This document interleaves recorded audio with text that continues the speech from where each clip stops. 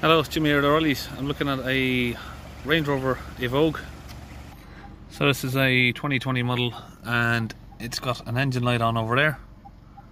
Mileage is 30,000 miles. So I'm going to use the launch Euro Tab 3 scan tool here. Okay, we've got it loaded up. We'll read the fault codes that we have. It's a P2002-92 code. I don't think I've seen that code on these vehicles, on this particular vehicle here. If we do a code search on it,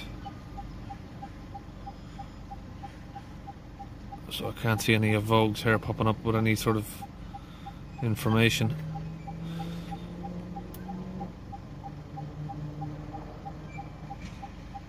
Okay, we're going to go back to live data stream, and we'll just take off a few items.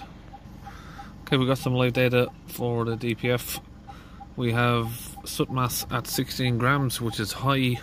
Low pressure exhaust, low pressure EGR basically is at 0 bar. Particle filter is at 0, but it doesn't tell me what unit it's reading that in, which is going to be a problem. Now if I accelerate it up, we're getting 1, 2, 3. Now you see on this one I can change that to something I'm familiar with, which is HPAs.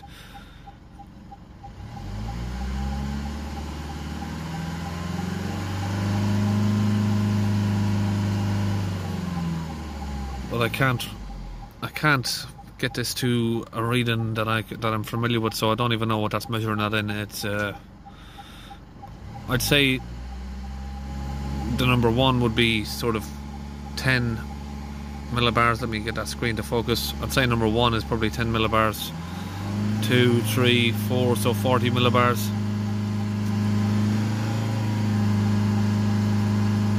So we're getting sort of 30 millibars at 3000 RPM.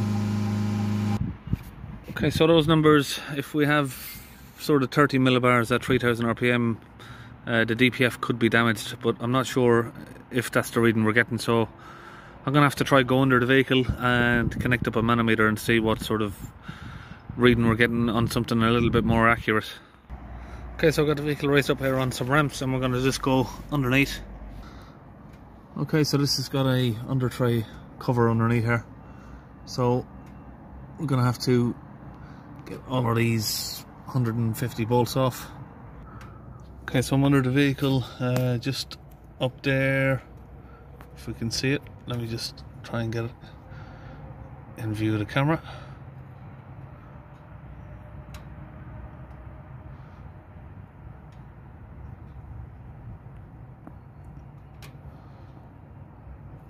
Right there, we have the DPF pressure sensor. I've just disconnected the clip there from it, if you can see.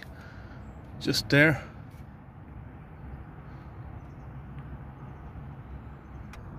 Okay, so just disconnected that hose there from the sensor. Now I've connected to the DPF hose here my own hose that I've got, which is attached to my manometer. So we're going to start the vehicle up and then read the manometer, see what it's reading. Okay, so we've got 4.8 millibars on idle, which seems okay.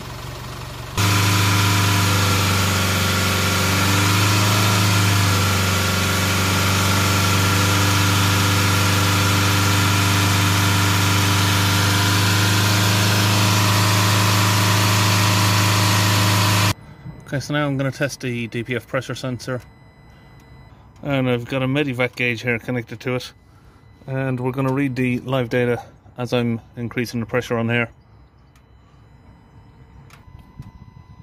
So we'll go up to around about 50 on the gauge, and we've got exactly the same on there. So testing with that gauge has shown me that the sensor is working correctly. Testing with the manometer has showed me that the pressure is the same I'm getting on a manometer as it is on the live data, so the sensor's reading correctly. All I can see so far is that the DPF pressure on revs is slightly too low. Okay, so what it looks like there, not massively, but it is slightly under the numbers for the DPF, so it looks like the DPF's damaged, which is common on these anyway. I've not seen the P2002 code, so this is a similar code, the same code you get on the Audis, that blocks the EGR cooler. Now,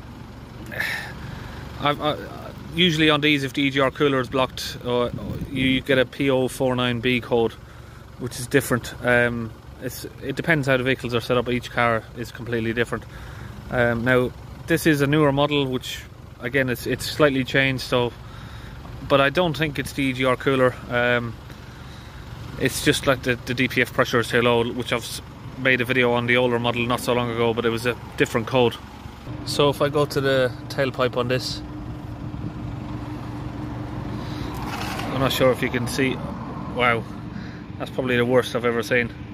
Sorry, so I'm trying to get the camera to focus. I'm not sure if you can see that, but geez, that's a lot. That is a lot of soot just from a single wipe. So if I go to the floor here, look at that. That's just by tapping my finger. Chunks of soot there coming off. So I'd say that DPF has definitely had it.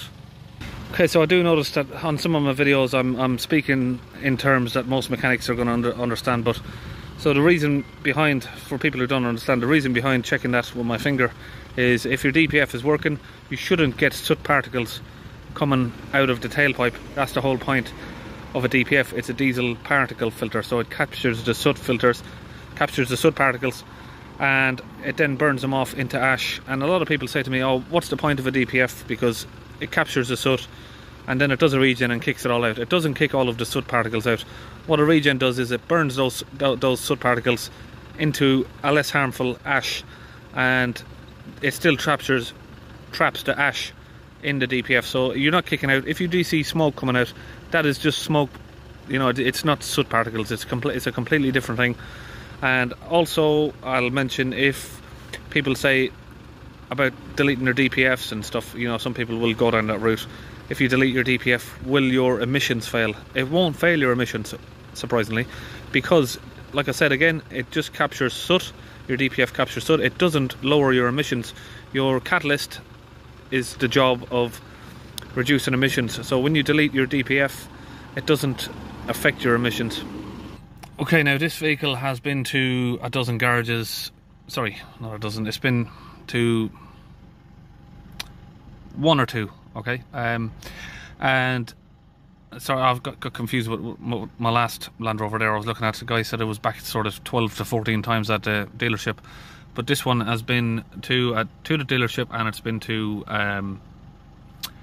one of his friends' garages. But each time they turn the code off, the light lasts, you know, 5 to 10 minutes or a couple of minutes, and then it comes back. So what I'm going to do for him is, as a temporary job, I'm just going to get that soot loading down, so I can either reset the DPF or you can do a dynamic regen. What I'm going to do is I'm just going to set off a dynamic regen on this, just because I'm not worried about damaging the DPF. It's already damaged. I'm just going to set off a dynamic regen, and just out of curiosity, I want to see if the dynamic regen will work.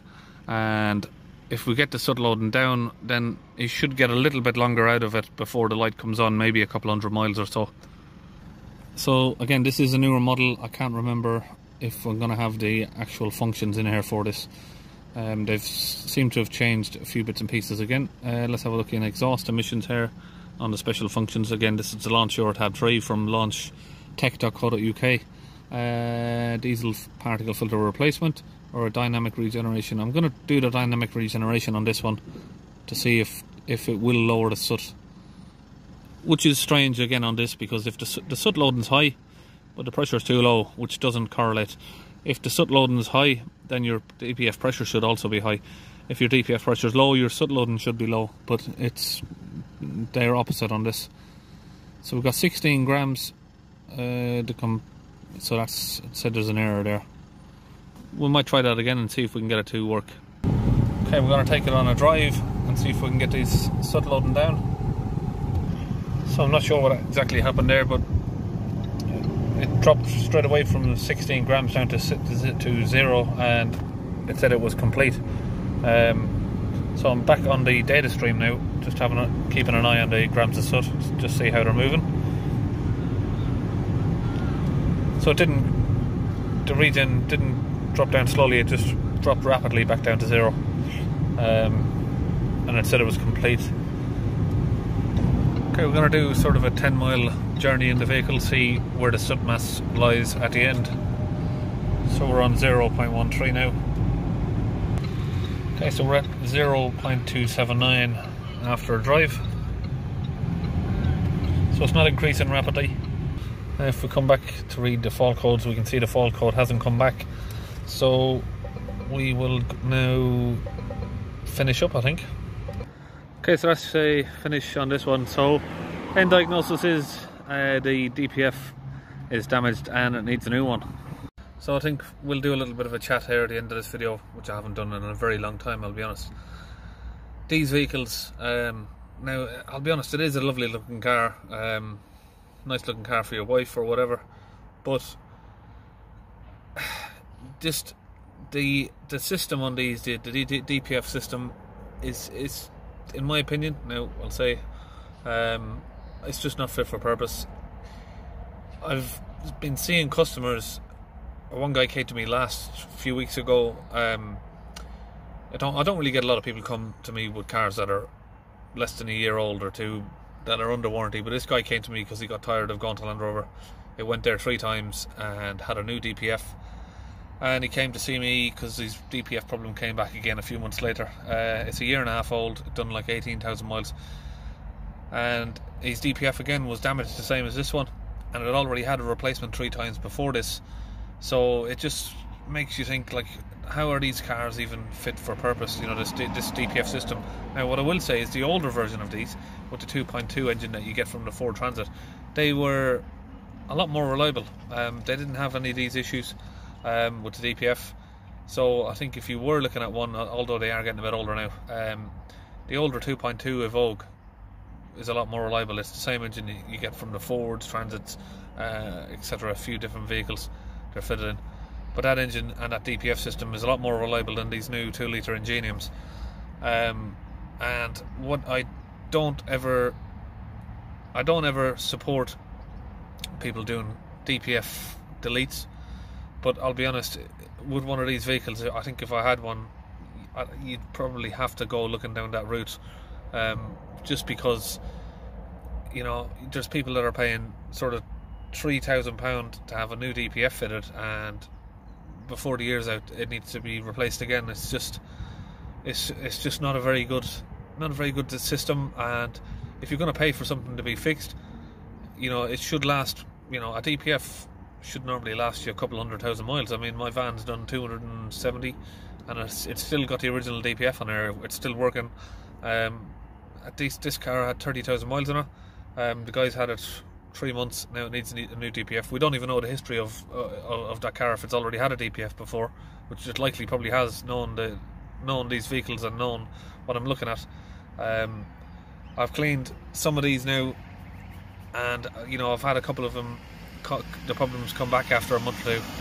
Unfortunately, you know, I don't really even like doing the DPF cleans on these anymore, even when they do need one, because the problem comes back and you just end up with a customer that's not happy. You know, they've paid you to clean it and the problems come back. So, you know, if they don't understand, they just think you haven't done the job correctly, when in fact you have.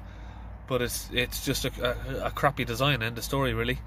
But we'll finish the story there. And I forgot to say, I'll see you on the next video.